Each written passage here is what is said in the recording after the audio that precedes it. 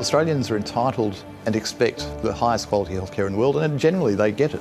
Compared to US, Canada, Western Europe, UK, we're right up there in terms of quality, in terms of reasonable access, in terms of affordability. Australia has a global reputation as a healthy nation. Our life expectancy is one of the highest in the world.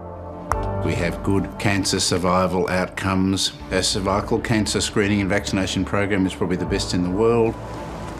I think we look great globally. I think we need to do much better with certain groups in our population. But is our health system stuck in the past? Our health system is designed to cure, and that means something needs to go wrong first.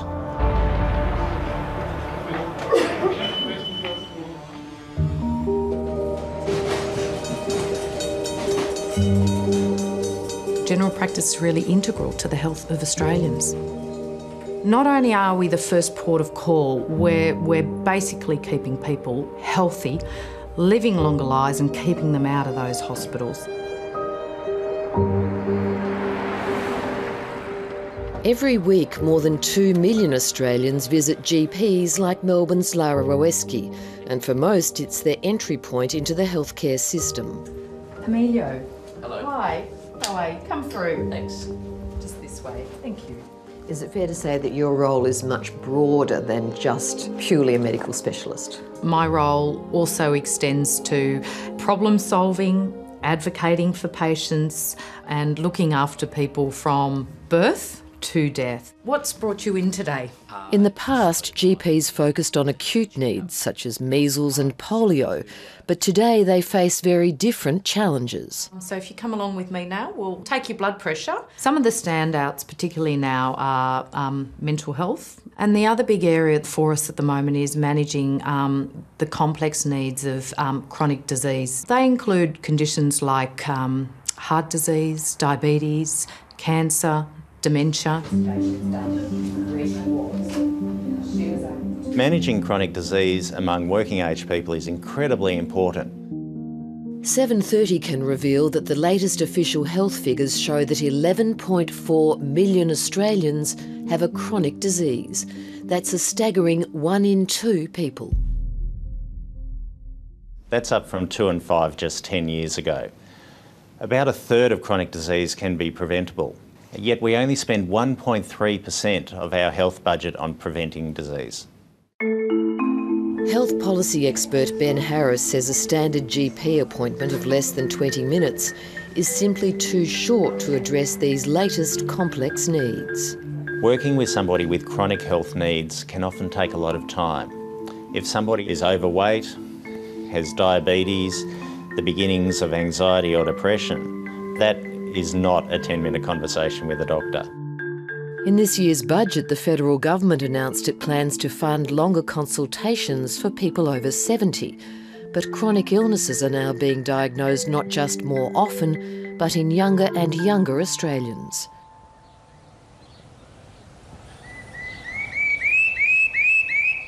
Molly Lucas was 8 when she was diagnosed with type 1 diabetes. If she doesn't have insulin, she dies, basically. That's what it is. So monitoring her blood sugar 24 hours a day.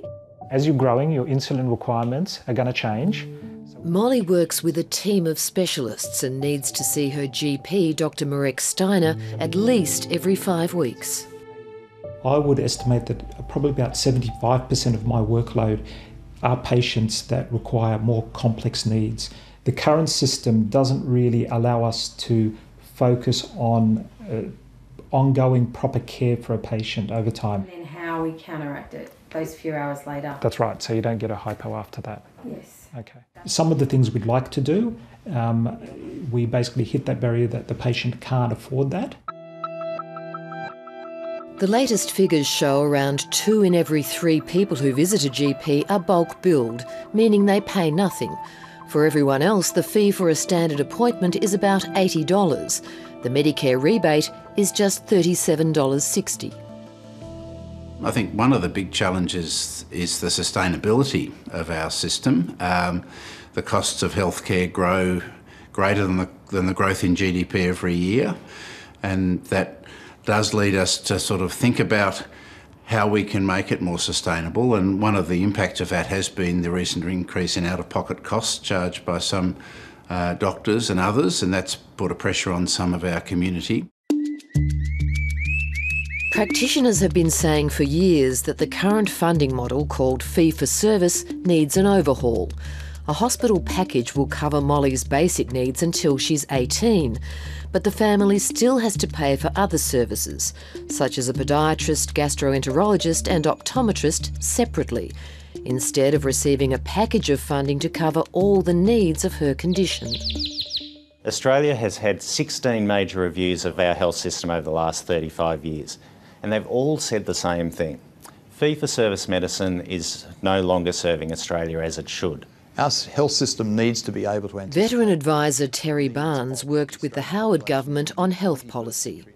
Well, I think both sides of politics understand the need for significant change, but that's not how you get elected.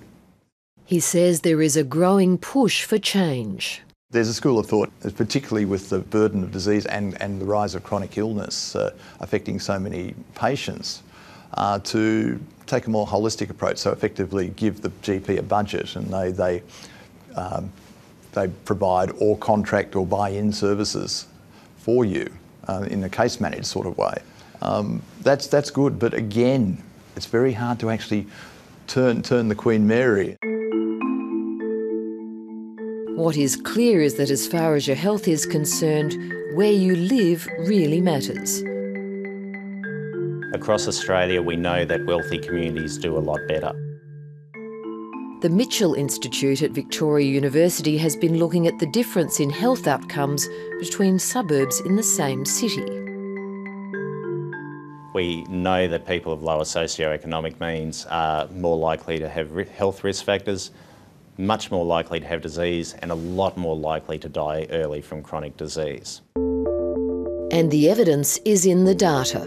Analysis by the Institute reveals the obesity rate in Brisbane's upmarket suburbs of Indooroopilly and Taringa is 16%, but in New Chum and Redbank Plains it's 40.4%. In Sydney, 6.6% of people in Gordon smoke, whereas in Mount Druitt it's 31%. We know that wealthy communities do a lot better.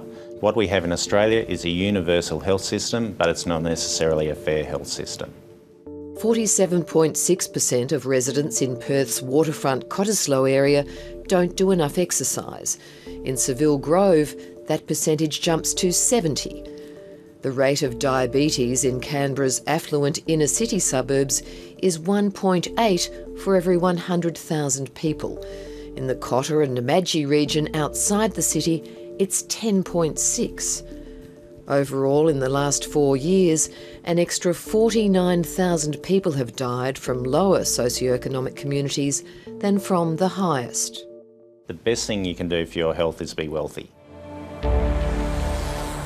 Terry Barnes believes it's crucial that Medicare is changed to make it efficient and effective for this century.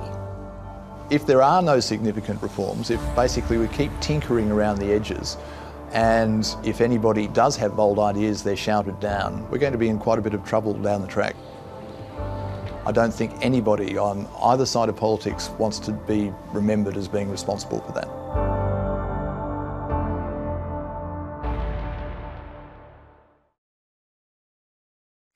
Hi, I'm Lee Sales. Thanks for watching this story. If you'd like to watch more of 730's stories, they are on the left of your screen.